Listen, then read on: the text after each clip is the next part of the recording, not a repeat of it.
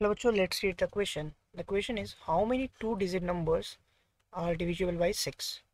So, first of all, let's talk about the key concept. So, we know that for nth term of AP, an is equal to a plus n minus 1 into d. This is the formula for the nth term for an AP. From this formula, we can even calculate the first term, even the last term, even the number of terms, and even we can calculate the common difference. So the question says that how many two-digit number are divisible by 6? They started with 2. तो पहला number जो 6 से divisible है वो 2 digit है, वो है 12.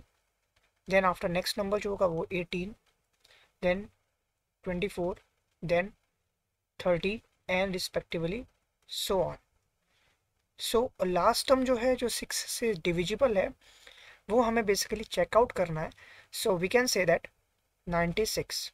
Okay, because 6 into 16 will become 96. After 96 it will not be possible जो दो डिजिट नंबर है और 2 से 6 से डिविजिबल है. ओके, सो हियर जो फर्स्ट टर्म जिसको हम a1 कहते हैं वो हमें मिल गया 12, और 12 को ही हम a भी कहते हैं जो फर्स्ट टर्म होता है. कॉमन डिफरेंस वो होता है जिस नंबर से वो डिविजिबल होगा वही हमेशा हमारा कॉमन डिफरेंस होगा. कॉमन डिफरेंस यहाँ पे हो गया 6. We can easily check it here. और जो लास्ट टर्म होता है दैट इज L, वो हमें दिया गया 96. Okay, so using the formula will calculate it further. So we know that what, since L is equal to a plus n minus 1 into D होता है. जो L मेरा लास्ट टर्म है, हमें यहाँ पर टू डिजिट नंबर कितने हैं तो बेसिकली हमें n निकालना है जो कि नंबर ऑफ टर्म्स कितने होंगे. L 96 है, पुट इट हियर. a की वैल्यू हमें दिया गया 12 प्लस n माइनस 1 और d हमें दिया है basically 6.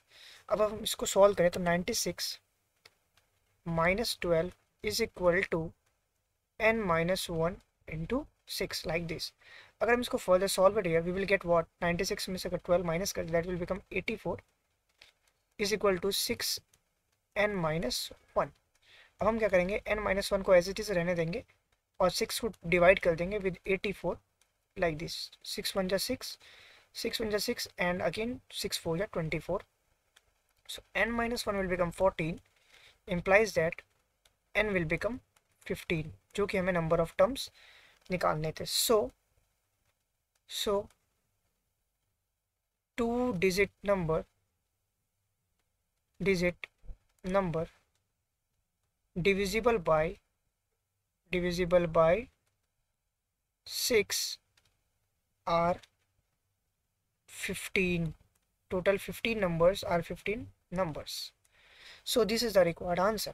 Hope you understand it well. Best of luck. Thank you.